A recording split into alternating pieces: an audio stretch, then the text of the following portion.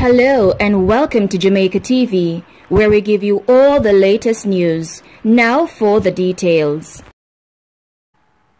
It appears that inmates in Jamaica's penal system continues to break the law after a video emerged this week which shows several prisoners staging what appears to be a eye roller party on a cell block.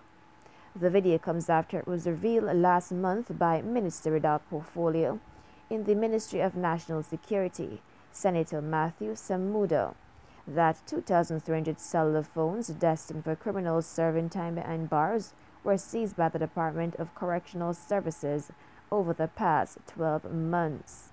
In the latest video, the male prisoners are observed dancing to the latest dancehall music. 25 dumping a piece. "My champion," said a man who appears to be an inmate. It appears that a food competition may have been underway at the illegal event. Another inmate can be seen eating what appears to be food from a large dish on a desk. 22-year-old Danielle Gray of Barbados Avenue, Cornwall Courts in Montego Bay, St. James has been missing since Wednesday, September 29th. She's of a dark complexion, slim-built, and about 152 centimeters, 5 feet tall. Reports from the Montego Bay police are that Gray was last seen at home dressed in a blue long-sleeve shirt, green skirt, and a pair of black shoes. All efforts to contact her since then has been unsuccessful. Anyone knowing the whereabouts of Danielle Gray has been asked to contact the Montego Bay police at 876-684-9080, the police at 119 emergency number, or the nearest police station. A 15-year-old girl, Tabori Niche of Old Brayton, Portmore, St. Catherine, has been missing since Friday, October 1st.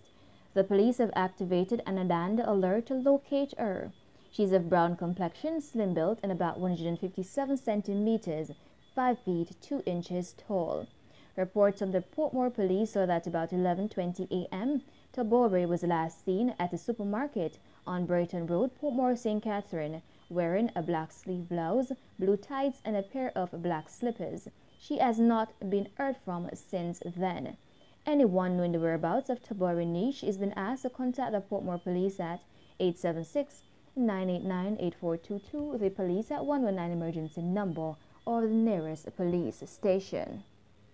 The Jamaica Defense Force JDF has announced the promotion of 4 of its officers effective October 1st, 2021.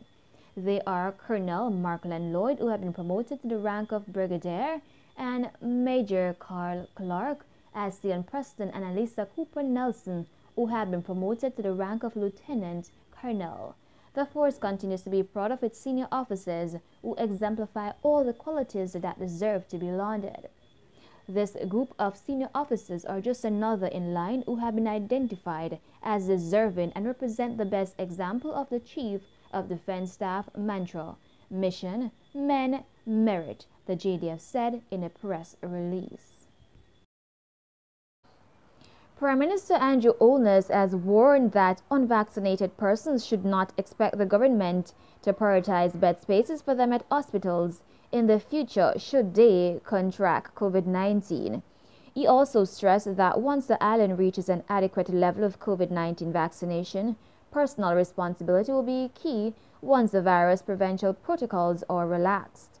Once it reaches to the level of vaccination, we can open up back and return to some level of normalcy, and then the burden shifts to individual, said Holness while on a vaccination tour in St. Mary on Thursday. At that time, if you have not taken the vaccine, that's your business, but don't expect the government to take a bed away from someone who needs to do surgery to put that bed in COVID care, he stated. At that time, it is your decision and your responsibility. There's no freedom without responsibility. So those people who preach free choice must understand that they are not free of responsibility, he added. Holness told residents of the Northeast Parish that vaccination presented the best opportunity for Jamaica to move out of the COVID-19 pandemic. At some point in time, we have to transition out of this pandemic, and for us to be able to do that, we need to get the vaccination up to a level where we protect the vulnerable in the society, he elaborated. While stating that vaccination tours have been successful, The Prime Minister indicated that it will come to a point where my touring and encouraging will end because there's just so much of that I can do and the country can do. Additionally, he reiterated that vaccination against COVID-19 will transcend to other aspects of life, including travel, resulting in more persons being required to take the jab. Eventually, those who want to return to travel and those who want to do other things will find that it is not the government of Jamaica who will be imposing those things, but the countries that they wish to visit, declare Olness. Many of those countries are saying that you will have to present some proof of vaccination. Meanwhile, the Prime Minister noted that restrictions on some sectors of the economy, including entertainment, cannot last indefinitely, and those restrictions will be lifted sometime in the future. But he cautioned that in the interim, the COVID-19 prevention measures will have to continue until a majority of the population is inoculated.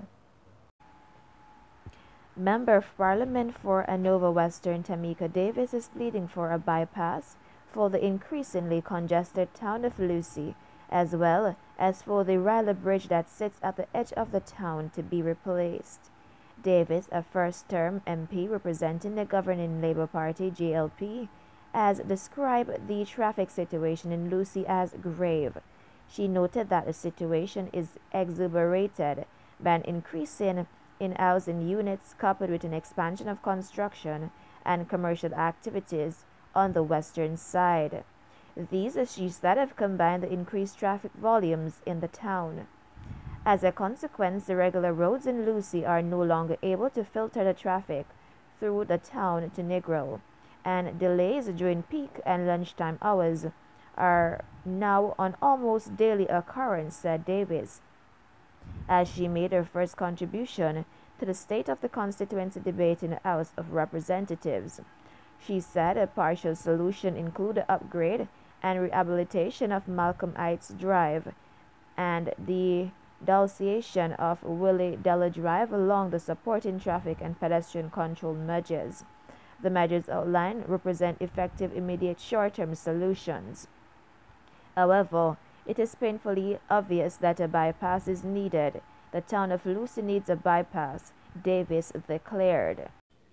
Member of Parliament for Portland Eastern and Mary Vaz is looking forward to the development that is slated to come in stream at Bound Brooks, which he said has the potential to provide employment for up to 3,000 people. The 140,000 square feet development, which will be a collaboration between the Factories Corporation of Jamaica and the National Insurance Fund, will include government offices and private businesses. Some 650,000 square feet will be reserved for business process outsourcing BPO operations. Groundbreaking is slated for January next year. Vaz, who was speaking Wednesday as she made her contribution to the State of the Constituency debate in the House of Representatives, said the massive roadwork now underway on the South Coast Highway project has been temporary employment for some of the youths in the constituency, but she cited that with its heavy dependence on tourism, the constituency has been hit hard by the COVID-19 pandemic. Opportunities for our youth, traditional advancement have come to a practical standstill here in East Portland since we are part of the tourism belt.